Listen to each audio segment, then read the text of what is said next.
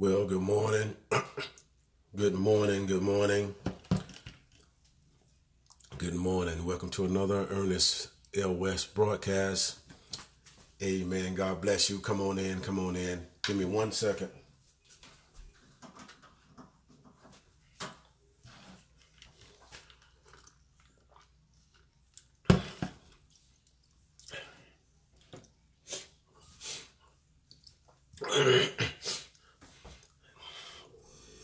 As I said, like I always do, no music, no nothing. I don't need all of that. You know, I would like to have it. But this morning, I'm not going to be too long. I'm not going to be too long at all. But I do want to say to you that I want to talk about the messages. God is looking at your sacrifice. Your sacrifice. And what is a sacrifice? Something that you're willing to give up for something more valuable. Jesus said that if any man come after me, he must first deny his flesh and take up his cross and follow me. And so today I just want to talk about sacrifice. As sacrifice in a relationship with a man and a woman, when this guy meet this girl, he meet this lady, he has to sacrifice time with his boys. He had to sacrifice all his time to spend time with her. And like manner the same with the young lady, with the guy. And so what it is that you have to give up something. You have to give up something that hurts, to be denied something. That's a sacrifice. With my son Daniel, when this happened to Daniel, it was in my heart to do everything I could to make sure that Daniel was okay, which was and is a sacrifice. A sacrifice is something that you give. And see, the thing about it, in the days of old, the priests before Christ, when the people would sin, the only way that the priest and the only way that God can hear and forgive the priest or forgive the people through the priest, they would have to go get a bullock, a lamb or a goat, something that was pure. And from its purity, they would use it as an offering to be able to bring forgiveness, in order to be extended, and also to communicate.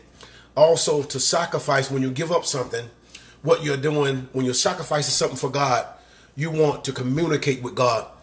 Jesus said, as I said, you have to give up. That's why he said, rend your heart and not your garment. It's because God wants to communicate with you. That's why the Bible says, he that has an ear, let him hear what the Spirit is saying. In order to hear what the Spirit is saying, you got to get in tune with the Spirit. The Bible even lets us know clearly to know no man after the flesh, but after the Spirit. Now, the flesh, oftentimes we look at the flesh, we see in the flesh, we feel in the flesh, but God don't want us to look at our brother and our sister after the flesh when they do something to us, or they say something to us, or there's a disagreement. God wants you to think and look at them after the Spirit. Look at their heart. Look at who they are. People all times make mistakes, but when you're family love. Good morning, good morning, good morning. But what I want to talk about, God is looking at your sacrifice. In Genesis 22, it talks about Abraham. And Abraham, God was testing Abraham to see where his love was at. And God told Abraham to go up to this Mount Moriah and give your only begotten son.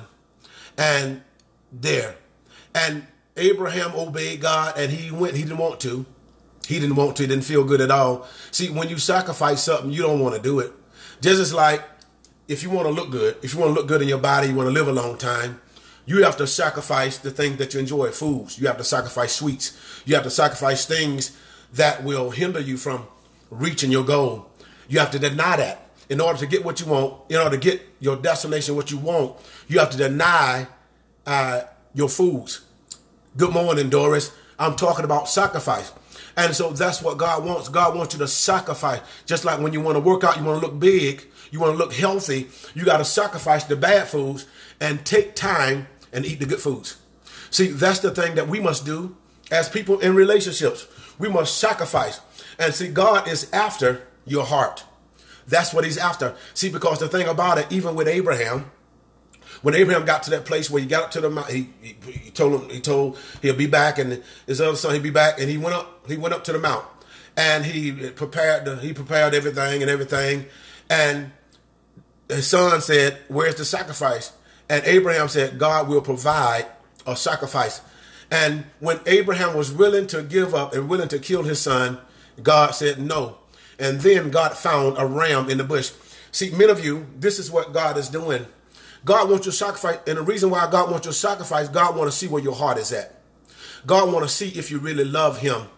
If you say you want this miracle, God wants to see, do you really want this miracle? And if you want this miracle, you must sacrifice.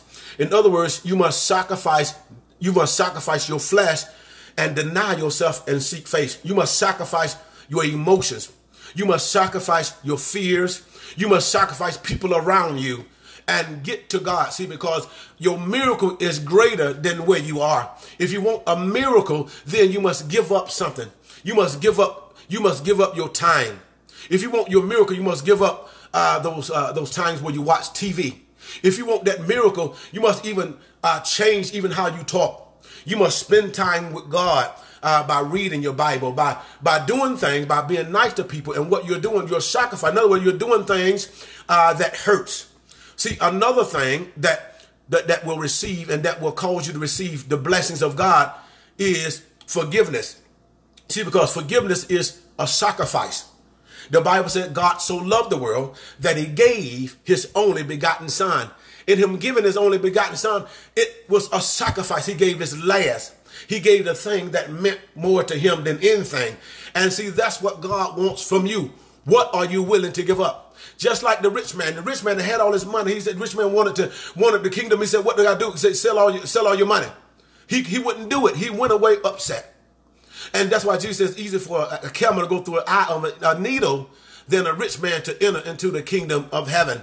That's because that was his God. That was the thing that he loved more than anything, the money. See, God wants you to give, or God wants you to be willing. Are you willing to give away the thing that you care about, that you love more, that you love, that you value? God wants you to give him that.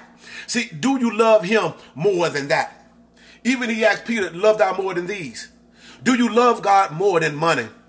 Do you love God more than things? Do you love God more than your kids? See, because if you put anything before God, it becomes your God. And so that's why we must be able to give God our heart. Stop talking about what you're going to do. And the time has come for you to give God your heart. That's what he's after. He's after your heart. Your heart. The heart that's broken. He's after it. The heart that's bitter. He's after your heart. He wants to change your heart. He don't want you to live in bitterness. He wants you to hold on to that stuff. He don't want you to hold on to that pain. He don't want you to hold on to that fear. See, in order to receive, you have to let go of what you have. In order for God to come into your life, in order for God to give you your miracle, in order for God to give you your breakthrough, you must be willing to give up what you have to get God. And all God wants is your heart. Will you give him your heart? Rend your heart and not your garment. And see, with Abraham gave God his heart. He was willing to give him his son. But in the moment that he was willing to give him his son, God said no. And because of that, the Bible said his faith made him righteous. His faith. In other words, trusting in God regardless all the way down to the end. God want to know, will you trust him to the end? Will you trust him regardless? Will you believe in him regardless of what it looks like? Will you trust him today? He's after your heart. He's after your heart, and he's watching your sacrifice.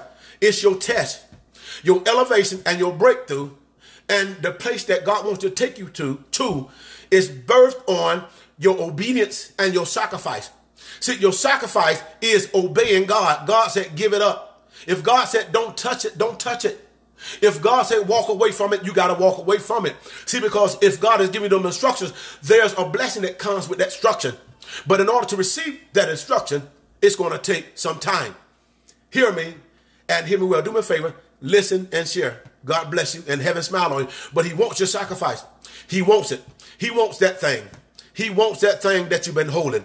He wants that thing that you've been keeping, you've been tucking away. He wants that. In order for him to bless you, he wants your total heart. He wants your heart. He wants those habits. He wants those egos. He wants that pride. He wants that hurt. He wants that fear. He wants that loneliness. God wanted all. The Bible said, come unto me, give it to me. Come unto me, all you that weary and heavy laden, and I will give you rest. God wants you to come to him. Let him take it away from you. The Bible says, for those that have a spirit of heaviness, I will give you an exchange, a garment of praise. God wants your sacrifice. God wants you to let it go. Stop trying to fix it. Stop trying to work it out. Stop trying to make it fix and make it make sense. Give it to God. And that is sacrifice. Give him your heart. Give him it. Give him what's in you. If you want salvation, you must give him your heart. That means you must change the way you think. See, some of you, your mind is your God. The way you think is your God. Even your emotions, your intuition is your God. But God wants you to give him your intuition. He wants you to give him your mind, your heart. How you do that? God, simply, I trust you. God, I'm tired. I'm at a dead end. I'm at a dead end, God. I can't go no further. I can't do it no more. I can't talk to her no more. I can't talk to him no more. I'm tired of the pain. I'm tired of the hurt. I'm tired of all of that. I'm tired of feeling every day. Every day I feel like I'm on a roller coaster. One day I'm up, the next day I'm down. I'm tired of feeling like I'm not going to make it. I'm tired of feeling like I'm going to fall. I'm tired of feeling like that. See, but the thing about it, even in the place where you feel like you're going to fall, God is there unto him that is able to keep you from falling. See, because in the place where you feel like falling, there's a thing that God is calling on is your instincts. That is the word in you. And the definition of instinct is a inborn pattern of behavior that is activated from stimuli. God is that stimuli. God's word is that stimuli. See, you think you're about to fall, see, but God's going to keep you from falling. Just like the other day, I used an example that when a person is facing paralysis and they are trying to, they're starting to gain, they're starting to get their nerves back, they're starting to get their momentum back, they're starting to get their mobility back. One of the tactics and one of the techniques that they use, that they put a person who's in a wheelchair, let them use their wheelchair over some rocks. And so on those rocks, they're going to toss, they're going to turn, because the rocks are uneven. But the purpose of those rocks is to get them to a place where instinctively their body will respond to not falling. See, because in their mind, because they're on those rocks, they're afraid that they might fall. And so because of that, they will clench, they will respond, they will respect, they will react. And see what it is activating, what it is activating their instincts. Where they feel like they're going to fall, what it's doing is waking up certain things. And whatever it is, it's going to cause it to shock. And see, that's what happens with God. See, God wants you to shock you. See, your pain is shocking you. But in your shock, there is something that's responding, and that's your heart. There's an inborn pattern. Instincts is something that instinctively happens when it comes from God. The Bible said, Jesus said, my sheep know my voice, and a stranger they won't follow. See, when Jesus speaks, there's something in you that will activate. See, God wants to activate wisdom. God wants to activate your wisdom, your power. But the only way he can activate your power, you must hear. You must hear. God wants to activate you. God wants to activate you through your instincts. Your instincts, see, you're at the place where you feel like falling. You're at the place where you feel like giving up. And see, God wants you to fight. God wants you to fight for faith. God wants you to fight for victory. God wants you to fight for what you want, your sacrifice. God wants you to sacrifice. God wants you to come closer to him. But in order to get to him, you must give up something. You must give up pain. You must give up the very thing that you love on this earth. In order to get to God, you must sacrifice. You must give him even the sacrifice of praise. And see, the sacrifice of praise is a praise when you're tired, where you don't feel like doing it. You don't feel like talking. You don't feel like loving. You don't feel like caressing. See, that's a sacrifice. A sacrifice is when you're tired and you feel like giving up, like in a marathon. When you get to a place where your sides are hurting, your legs are hurting, you feel like laying down. But the sacrifice, there's something in you that make you push. There's something in you that make you keep going. There's something in you that make you push until you get to your destination. And see, God is calling you up higher to your destination. But in order to get there, you must give up something. Because when you give up something that's heavy, you're gonna go up. Because that's why Paul said, lay aside every weight and sin. When you lay aside weights and sin, you're gonna go up higher. See, many of you, you're being held down. See, your blessing is up high, but you're being held down because you're still holding on to stuff. You're still holding on to your past. You're still holding on to trouble. You're still holding on to hurt and all those things. But God wants you to let go of it and receive. Let go of that past. Let go of that situation. Let go of that fear. See, because God has not given us a spirit of fear. And see, some of you, you're worried about, you got a report and something's wrong. You got a bump. And so now you think it's cancerous or you think something's wrong. Ain't nothing wrong. Ain't nothing. Say, by his stripes, I'm healed. In the name of Jesus. It's just a bump. Trust God. Why not trust God? It's almost like it's naturally so. It's almost like when something happened to us, instinctively or naturally so, we got to think the worst. Why not think the best? Why not think that it's God? Why not think that God can heal? Why not think that it's not nothing at all? Why not? Why think the worst? But let's think good.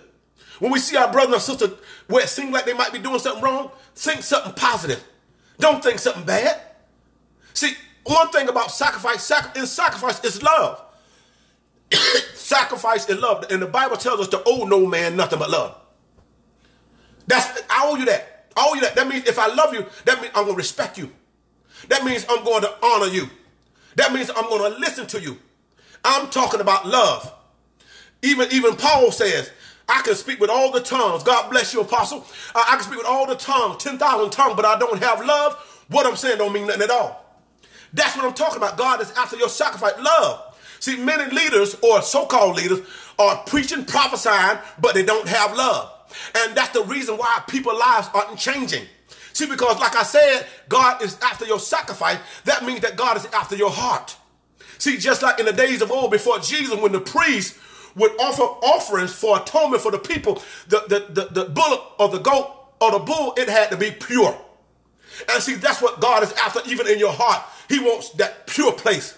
He wants that place that's crying out for change. He wants that place that's crying out for deliverance. He wants that place that's crying out. Do you hear me? That's what God wants. He wants your sacrifice. He wants that heart. He wants that painful place. He wants you to give it to him. See, to take his yoke. See, your yoke is heavy, but his yoke is easy. And his yoke is easy, and his burden is light. He wants to snatch you away from that. But all you got to do is let go of it. Sacrifice it. Kill it. Deny it. I know it's bad, but deny it. My question to you, is that thing that you hold on to more important to God? Is that thing more important to salvation? Is your money more important to eternity? Is your money more important to health? And see, the thing about wealth and true prosperity is knowing God. That's true prosperity. Because God is the earth is the Lord's, and the fullness thereof in the world, and they that dwell therein. The cattle upon 1,000 hills are his. And so to know God is to have God. To know God is to have everything. And God wants you to just lay aside everything for him. Will you love me?